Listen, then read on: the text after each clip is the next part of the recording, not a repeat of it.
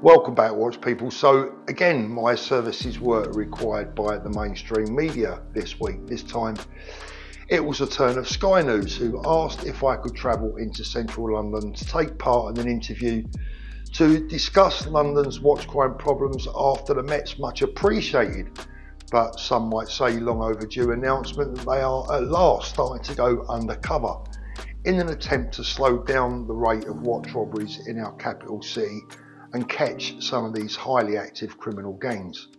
Now, you guys know me, under normal circumstances I would have been chomping at the bit, jumping on a train, raring to go, anything to help fight the calls, right? But this time I actually, initially at least, told them no. Why? Well, because if I'm honest with you, I've had enough of trying to fight this cause only for the mainstream media to keep missing the bloody point. Either that, or they just don't want to know in the first place. You guys can decide for yourselves. So after turning down the very kind offer of an unpaid trip into Sadiq Khan's hellhole, they offered to send a camera crew down to Brighton, to which I agreed, particularly as they did seem keen this time to talk about the real issues behind watch crime and not just to roll out the usual lines of, oh, did you know that Amir Khan and Aled Jones have both been robbed for their watches, etc, etc. Yes, we all know. So look, hope springs eternal, and once again I'm thinking, well look, you know Paul, maybe this is the time you get to tackle some real problems and you start to talk about the real issues and get to the bottom of all this nonsense, the real reasons why this is happening in the first place.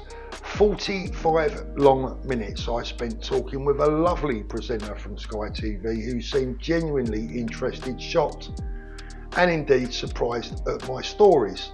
But as always, the butchers in the cutting or censorship room, you decide, as usual, rendered most of my words and efforts pretty much worthless once again. What did make it to air was sadly rather predictable and didn't come as a surprise to me, as Kay Burley did the usual. Aled Jones walking in the air. He had a £17,000 Rolex on his wrist, out with his family Sunday afternoon, and they snatched his watch from his wrist. And then of course we got that ever so proper public school panel trying to look frightfully shocked that some people might even get their feelings hurt and telling us how remarkably brave these police officers are, which of course is absolutely true. It's pretty brave standing around waiting to be attacked. Yeah.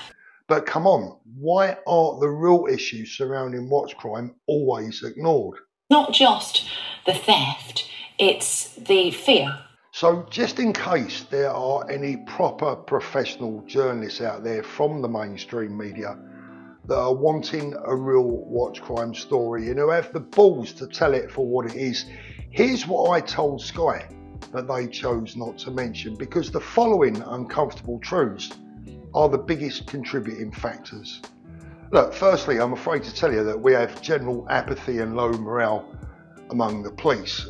They're only really interested in high profile names because it's all about perception with the Met. Criminal gangs, mostly from overseas, not exclusively, but mostly from overseas, coming to the UK for the sole purposes of one thing, and that is committing crime. And they, of course, and this is where it starts to get really interesting, are assisted by the wonderful watch manufacturers themselves, who decided many years ago in their wisdom that taking away the ability for anyone to be able to tell if a watch was stolen in the first place was somehow a good idea. And then I spoke about our pathetic and weak criminal justice system that allows street robbers and street rats out on bail only to disappear from where they came from, rendering entire police operations a complete waste of time and indeed taxpayers' money. Is it any wonder that the police can't be bothered half the time? Oh yes, it's not all their fault. And then I spoke about our horribly politically correct judges who seem to dish out weak or suspended sentence after suspended sentence to these absolute scumbags that violently rob and traumatise their decent, innocent victims. We also spoke about how organised gangs and watch theft funds the drug trade and yes, even terrorism. But of course it all fell on deaf ears. It went in one ear and out the other. And so it will continue until someone in the mainstream media is big enough, is man enough, is interested enough and more importantly, is caring enough to tackle the real story that is still yet to be told properly.